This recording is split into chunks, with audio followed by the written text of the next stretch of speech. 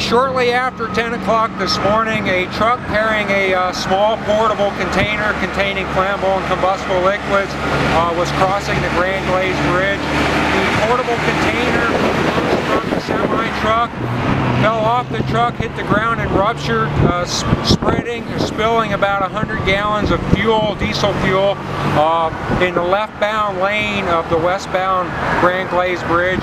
Emergency crews arrived on scene and using oil, dry, and absorbent contained the spill, keeping it from entering drains and other openings on the bridge and getting into the lake area.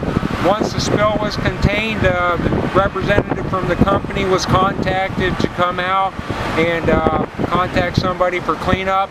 We have MoDOT on scene also with sand and other absorbing material because the spill is covering a wide area. We needed additional materials to absorb up the spill, so MoDOT is on scene.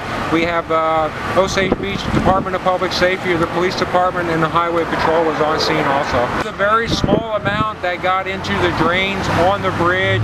A couple of drops, doesn't appear to be very much that got into the lake.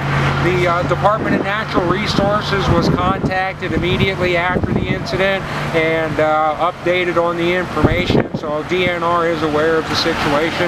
Because of the spill in the left lane and the positioning of emergency vehicles and other agencies' vehicles to contain the spill, they had to shut down 2 lanes and only allow traffic in the right lane.